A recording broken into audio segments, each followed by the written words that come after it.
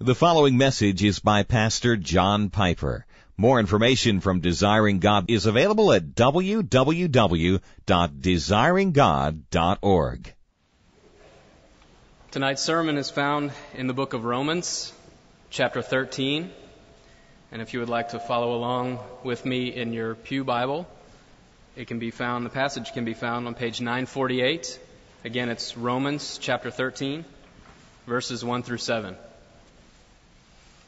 Let every person be subject to the governing authorities, for there is no authority except from God, and those that exist have been instituted by God. Therefore, whoever resists the authorities that God has appointed, and those who resist will incur judgment. For rulers are not a terror to good conduct, but to bad. Would you have no fear of the one who is in authority? Then do what is good, and you will receive his approval. For he is God's servant for your good. But if you do wrong, be afraid. For he does not bear the sword in vain. For he is the servant of God, an avenger who carries out God's wrath on the wrongdoer. Therefore, one must be in subjection, not only to avoid God's wrath, but also for the sake of conscience. For the same reason you also pay taxes. For the authorities are ministers of God, attending to this very thing. Pay to all what is owed to them. Taxes to whom taxes are owed, revenue to whom revenue is owed, respect to whom respect is owed, honor to whom honor is owed. Let your ears be attentive to the voice of my cries for mercy. If you, O Lord, should mark iniquities, Lord, who could stand, let alone preach? But there is forgiveness with you, that you may be feared. I wait for you, O Lord. My soul waits, and in you do I hope, and in your word I hope. My soul waits for the Lord as I begin to preach, more than watchmen for the morning. More than watchmen for the morning. O Israel, O Bethlehem, hope in the Lord.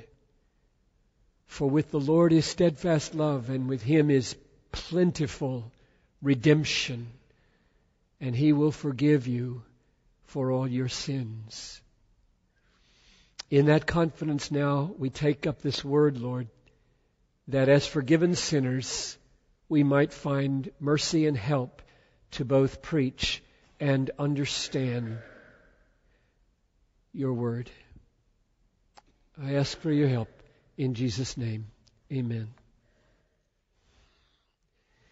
I've been persuaded now in talking with some of you that this little mini-series on Romans 13 is going to take 4 sermons and not 3 sermons. And the reason is because I think it is right that we shouldn't end on a note of considering civil disobedience, which is what we're going to talk about, as I promised tonight, but rather we need to talk about how to submit to a government in a context where, in one sense, the government is us. So in America, with this democratic republic that we live under, it would be good probably for us to reflect on the implications of Romans 13, 1-7 for our positive engagement in civil affairs, and not just when we run counter to what we find there. So that's the new plan, and tonight, reflections on civil disobedience. Next time, Lord willing, reflections on a more positive engagement with an activity which, if we were blessed by the Lord, might make it unnecessary for us to do civil disobedience. So let me sum up where we've been and then move into the plan for this service. First, we talked about the benefit of civil authority and government based on verse 4 particularly. He is God's servant for your good. You see that at the beginning of verse 4? He, the civil magistrate, is God's servant for your good. And I simply stressed that it is good for us that anarchy does not hold sway, vigilante justice does not hold sway, mob violence and mob rule in your neighborhood does not hold sway. That's a good thing, and the reason it doesn't is not because humans are good, but because humans are restrained. That's why it is as peaceful and orderly in this country as it is, because there are policemen in the world, and there are laws in the world, and we should be very thankful. That was sermon number 1, putting the positive take on it that Paul wants us to have, since God has put these things in place for our good. The second message, which was last time, dealt with the question why Paul speaks in such sweeping, unqualified statements which he himself knows they have exceptions. Let me read verse 3. Just judge for yourself. For rulers are not a terror to good conduct, but to bad. Would you have no fear of the one who is in authority? Then do what is good, and you will receive his approval. Now, the man who wrote that also wrote chapter 8, verse 35 and 36, which goes like this. Who shall separate us from the love of Christ? Shall tribulation or distress or persecution, or famine, or nakedness, or peril, or sword? And that word sword is the same word we have right here in verse 4. This magistrate does not bear the sword in vain. No, he kills Christians with it. Many times in history. And Paul knows that. He is Exhibit A. He spends jail time everywhere he goes. And when he's being beaten, civil authorities turn their face away. Paul, who wrote verse 3, has already said in verse 8, civil authorities don't just treat good behavior with reward, they kill good behavior sometimes. So the question last time was, why does he write this way? He knows what Jesus said. You will be brought before kings and governors for my sake, and some of you they will put to death. Luke 21:16. This is real clear. Paul knows it. Jesus knows it. We all know it. So last time the question was, why did you write verse 3 the way you wrote it? And I don't want to preach the sermon over again, though I'm tempted to. So here were my 2 answers, 2 or 3, to that question.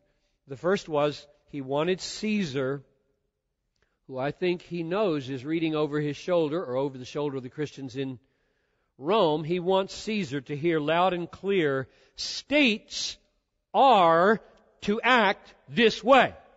States are to act this way. Now, we use language like that. We use our language to describe ought realities. I'll give you an example. Suppose one of my sons, once upon a time, sassed his mother, which is not allowed. And I said, looking him in the eye, in this family, we don't talk like that. Well, he just talked like that. Everybody knows what that kind of language means. In this family, we don't talk like that. States reward the good and punish the bad. States do, Caesar. Do you see this, Caesar? That's what we do as states. And the second reason I think he writes like this is that he wanted Christians in Rome and us today to realize that if you're going to emphasize something, don't appeal to the native rebellion in Christian souls. Appeal to what will subdue them, humble them, make them meek and servant-like, And I said it like this: nobody ever went to hell because they lived under a regime that was unjust. But everybody goes to hell because they're arrogant and proud and kick against authority. And therefore, if you're going to write a sweeping statement on one side or the other, you write it in a way that makes Christians know, get your ego under control when you're driving down the road, and don't dictate to the authorities what you think the speed limit should be. I think that's the second reason why he wrote that way. That was a sermon. You can get it if you want to hear more. Now here we are in sermon number 3 on this text, and I promised that we would tackle the issue of civil disobedience. So that's what I want to try to do today. Let's look at texts in the Bible first that teach that sometimes governments use their authority to require of Christians what they may not give, or forbid them to do what they must do. And then once we see those texts, we will ask the question, okay, if that's a remote possibility for us, under what circumstances and by what means do we engage in such civil disobedience? So first, texts. I referred last time to Acts chapter 5, verse 29, where Peter and the apostles had been arrested for preaching, just preaching, healing a man in particular. And they said when they released them, now don't do that anymore. Don't preach. To which Peter responded, we must obey God rather than man. So that was last time. Now here are the texts for this time. Daniel, you don't need to look these up. I'm going to go too fast, but you can jot them down if you want to follow up. Daniel 6, you know the story. It's the lion's den story. 6:6-10. Reading. Then these presidents and satraps came by agreement to the king and said, O king, Darius, live forever. All the presidents of the kingdom are agreed that the king should establish an ordinance and enforce an interdict that whoever makes petition to any god or man for 30 days except to you, O king, shall be cast into the den of lions. Therefore King Darius signed the document and the interdict. When Daniel, now listen carefully, this is really amazing. It's not what you think it is. It's worse. When Daniel knew that the document had been signed, he went to his house where he had windows in his upper chamber open toward Jerusalem, and he got down on his knees 3 times a day and prayed and gave thanks before God as he had done previously. We have a word for that today. It's called in your face. Went to his house, found an open window facing Jerusalem, didn't just kind of stand there in a multiple interpretative mode like he might be praying. Gets down on his knees, and he doesn't do it once a day, he does it 3 times. This is, Darius, I am in your face. That's amazing. That's amazing. Now keep in mind that no explicit commandment in the Bible says you must pray 3 times a day, you must be on your knees, and you must do it in front of a window. That's significant. That's very significant. And we'll be back to it later. That he made a moral choice inferring from things in the Bible, this behavior at this time in his face is the way God wants me to behave, though there is not one single commandment in the Bible that I have to be in front of a window, be on my knees, or do it 3 times a day. That's very significant. Daniel chapter 3, Shadrach, Meshach, and Abednego, another law was passed. The decree was made. You must, this time it's a little different, right? This is a requirement. With Daniel, it was a prohibition, and now with Shadrach, Meshach, and Abednego, it is a requirement. You must bow down in front of this large idol that I have just built for myself. And they would not, and they said, O Nebuchadnezzar, we have no need to answer you in this matter.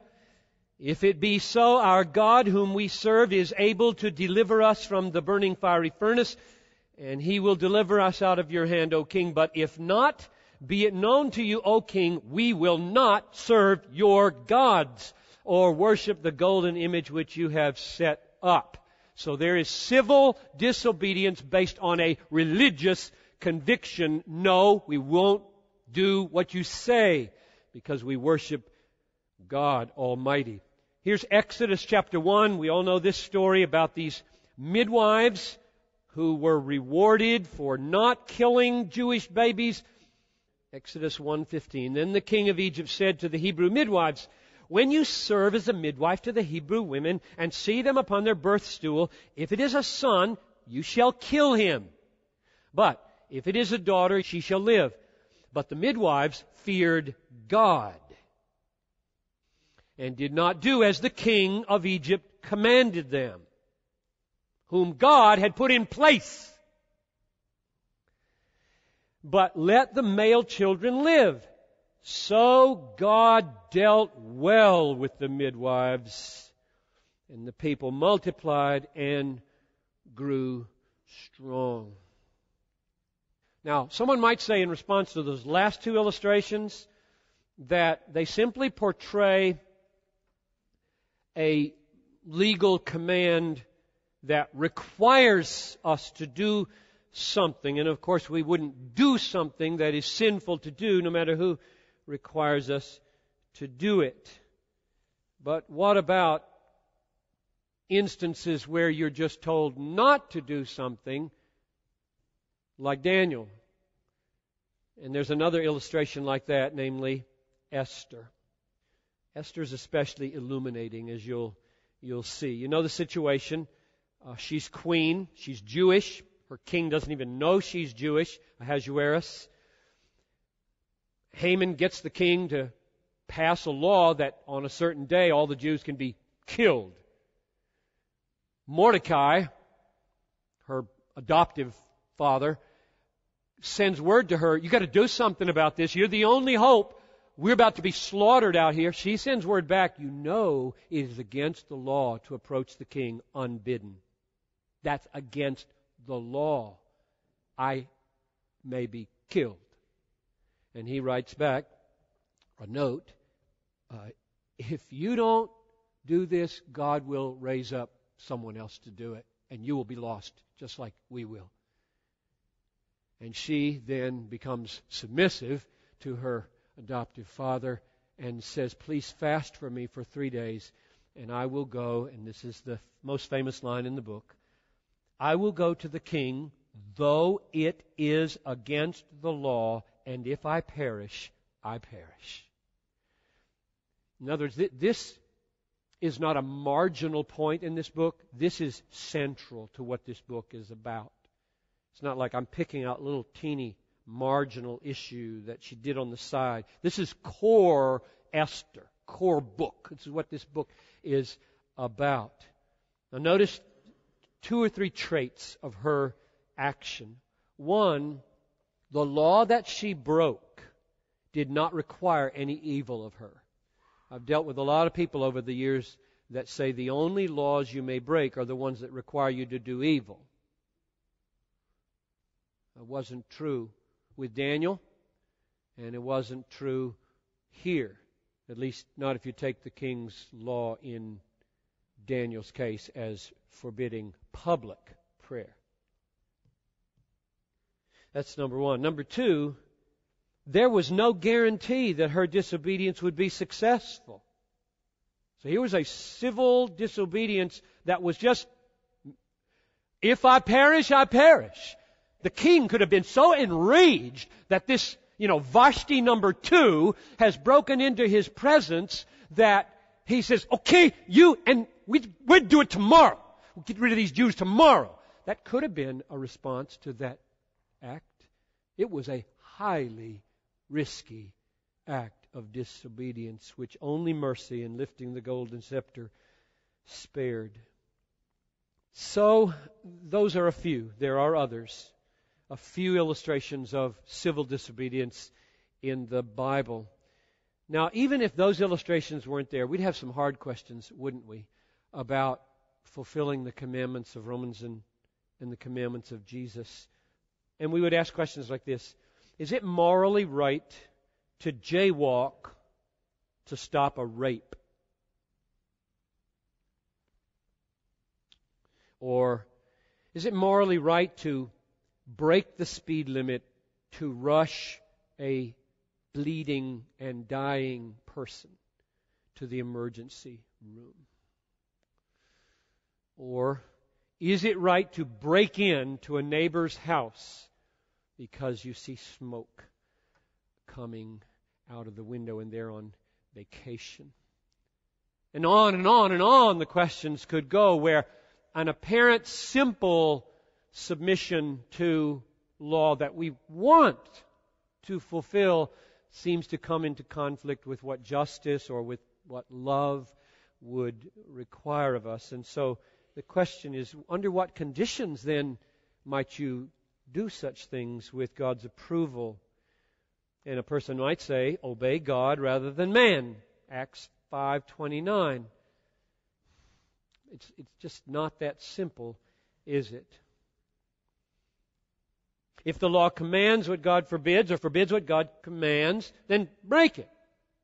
That would be simple if that's all there were to it. But the problem is, in the history of civil disobedience and in situations that we can think about, the situation arises where you're not required to do anything evil. It's just that as things go on, so much evil is being done that you wonder whether you need to intervene in a way that would obstruct it. Sitting down on the sidewalk in front of an abortion clinic in 1989 was not explicitly commanded in the Bible. Many of us did that and were hauled away by the police. Eating at a white-only restaurant in St. Augustine, Florida in 1964 was not explicitly commanded in the Bible by a black person. Marching and praying nonviolently in Montgomery, Alabama, 1965 was not explicitly commanded in the Bible, and it was forbidden by certain injunctions. So in other words, in history, Christians have come to a point where they believed laws were so unjust and so evil, and political means had exhausted themselves for so many years with so little effect, that peaceful, nonviolent civil disobedience seemed right. So what factors would go into such a decision in view of all that we've seen? And I'm going to suggest four things that you weigh about the situation that you're facing in determining whether you become part of civil disobedience. Number one, the grievousness or the atrociousness or the degree of outrage of the action sanctioned by law. How atrocious is the action that the law is sanctioning? Is it a traffic pattern you don't like? Or is it millions and millions of babies being killed? Second, the extent of the unjust law's effect. The extent of the effect. Is it a person here or there being affected by a incidental inconsistency in the law? Or is it millions? The extent, the grievousness, traffic pattern versus murder, the extent, one or two versus millions. Third, the potential of civil disobedience to bear clear and effective witness to the truth. The potential of the act to bear clear and effective witness to the truth. And here we're into judgment calls about strategy. Will sitting here, standing here, doing this or that have the intended effect, or only make matters worse? It's a wisdom call. It's a judgment call. And number 4, the movement of the spirit of courage and conviction among God's people reaching a flashpoint. The movement of a spirit of courage and conviction among God's people reaching a flashpoint. Seems to me that historically there are flashpoints of moral indignation in history. An evil exists for years, or perhaps generations, as in our own land, and then something strange happens. One person or tens of thousands of persons suddenly can no longer just get up and go to work and say, I wish it weren't that way. Suddenly something changes in the culture, in the mindset of millions of people. A flashpoint is reached, and what had hung in the air for years as tolerable evil explodes with overwhelming indignation. This cannot be! That happened several times in our history. It almost happened in 89, but it didn't happen. And so my question now is, if it can come to such a point, what would it look like? How would you be a part of it? How would it get carried out? Now, to answer that question, I'm going to draw Jesus and the Sermon on the Mount into consideration here and talk about the really radical commands of Matthew 5:38 to 48. So let me read 2 paragraphs, and they're not saying exactly the same thing, and how they relate matters. So listen carefully. This is 38 to 42 of Matthew 5. You have heard that it was said, an eye for an eye and a tooth for a tooth. But I say to you, do not resist the one who is evil. But if anyone strikes you on the right cheek, turn to him the other also. And if anyone forces you to go 1 mile, go with him 2 miles. Give to him who asks from you, and do not refuse him who would borrow from you. That's 1 paragraph. And you hear the main thrust there is comply, don't resist, concede, be passive. Take it. And then comes 43 to 48, which isn't exactly the same. You have heard that it was said, you shall love your neighbor and hate your enemy. But I say to you, love your enemies. Pray for those who persecute you, so that you may be sons of your Father who's in heaven. For He makes His sun to rise on the evil and on the good, and sends rain on the just and the unjust. You therefore must be perfect, as your heavenly Father is perfect.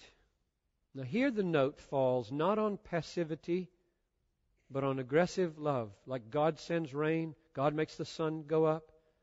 Pray for your enemies for what? Presumably that they be changed, that they be converted, that they no longer be your enemies, that they go to heaven with you and you be friends with them forever. You're aggressively working towards something new, like God sending rain, God sending sun. You're moving, you're acting, you're not just turning the cheek.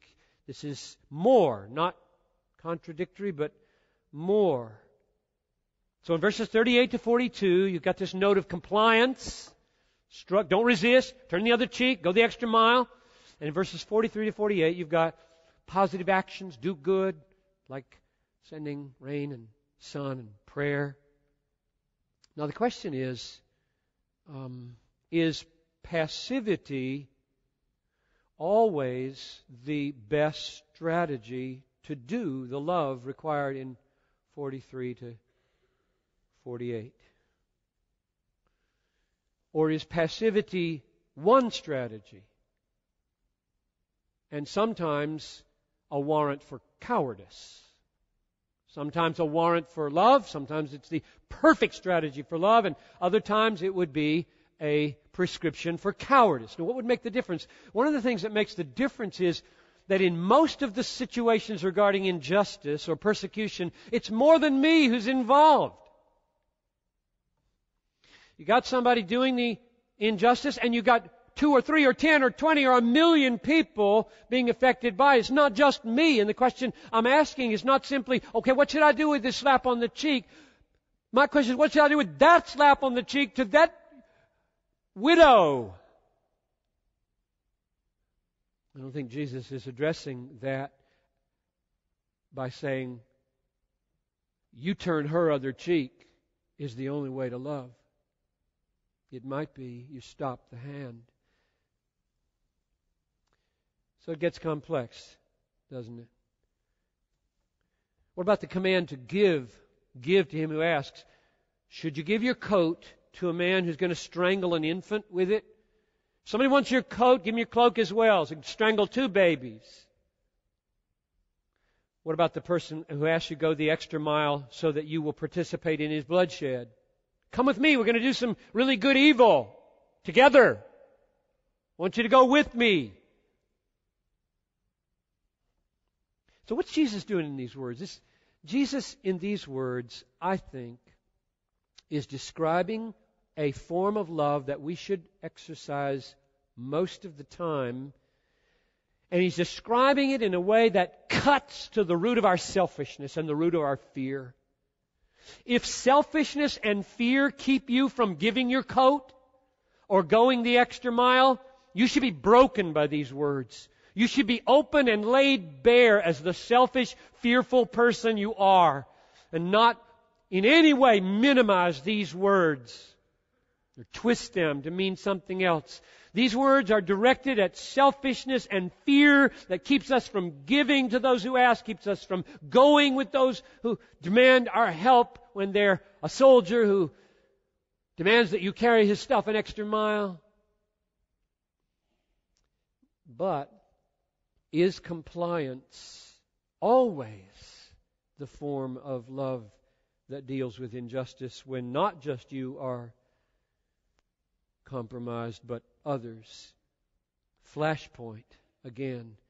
When love weighs the claims of justice and mercy for all the people involved, there can come a moment, there may come a moment, a flashpoint, when love goes beyond passive, compliant, non-resistance and drives the money changers out of the temple.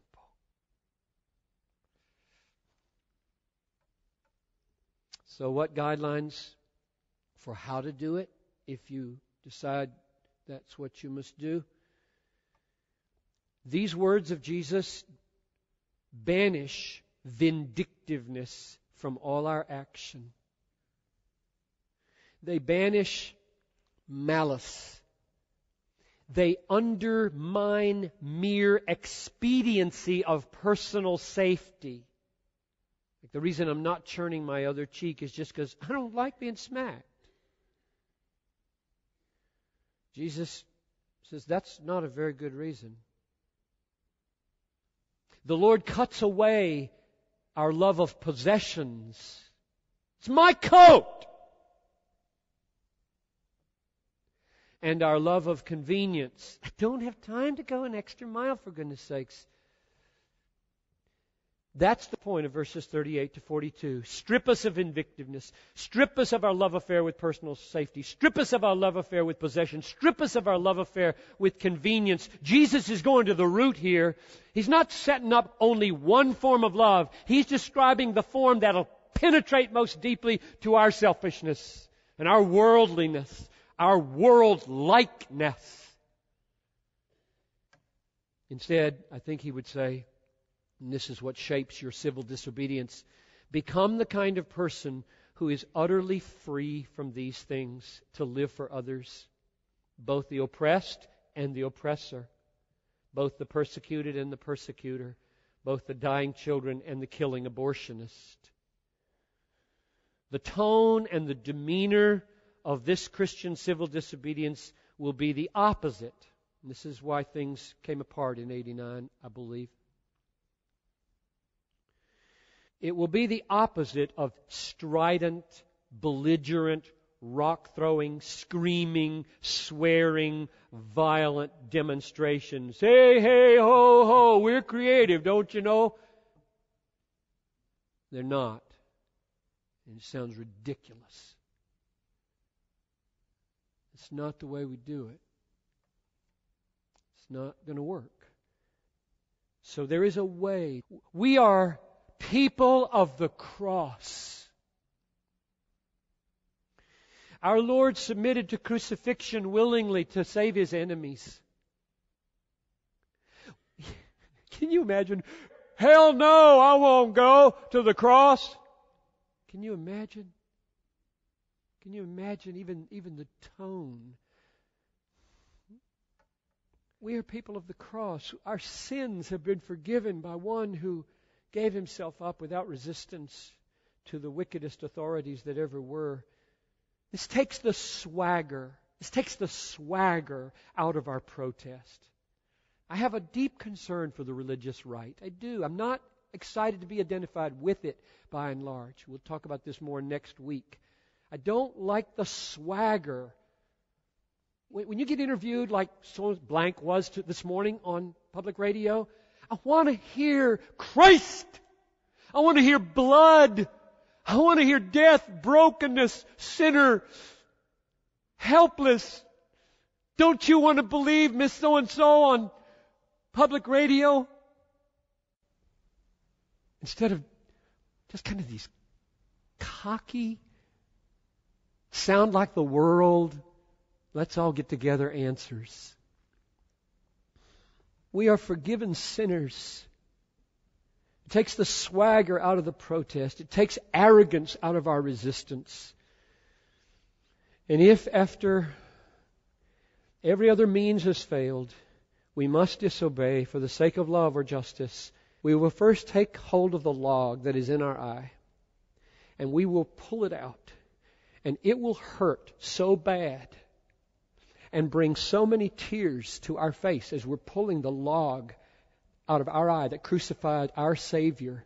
These tears will go down onto all of our anger, and it will soften and mellow us, not make us wimpy, but it will make us free from the stridency and the bitterness and the malice and the arrogance and the uppityness. There will be a flavor about Christ-like people when they kneel before an abortion clinic or in Montgomery, Alabama, or wherever or whatever, that will be more ready to suffer than to demand its rights.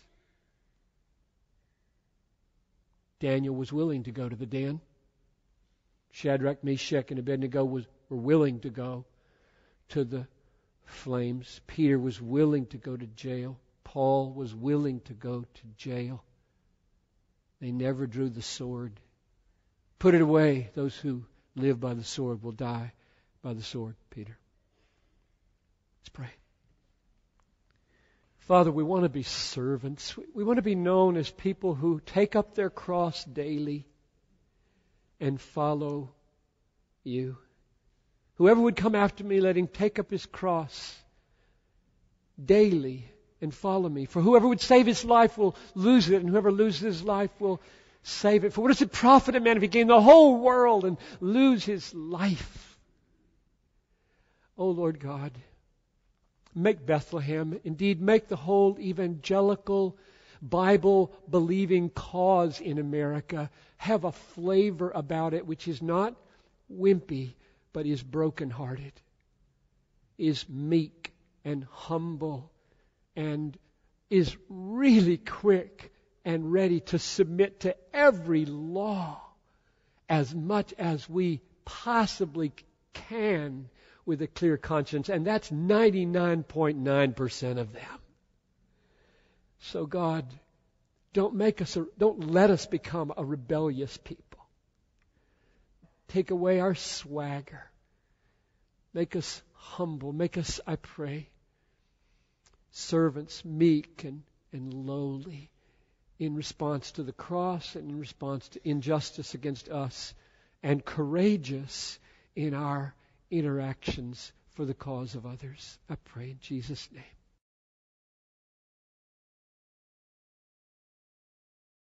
Thank you for listening to this message by John Piper, pastor for preaching at Bethlehem Baptist Church in Minneapolis, Minnesota. Feel free to make copies of this message to give to others, but please do not charge for those copies or alter the content in any way without permission. We invite you to visit Desiring God online at www.desiringgod.org. There you'll find hundreds of sermons, articles, radio broadcasts, and much more, all available to you at no charge. Our online store carries all of Pastor John's books, audio, and video resources. You can also stay up to date on what's new at Desiring God. Again, our website is www.desiringgod.org. Or call us toll-free at 1-888-346-4700. Our mailing address is Desiring God, 2601 East Franklin Avenue, Minneapolis, Minnesota, 55406. Desiring God exists to help you make God your treasure, because God is most glorified in us when we are most satisfied in Him.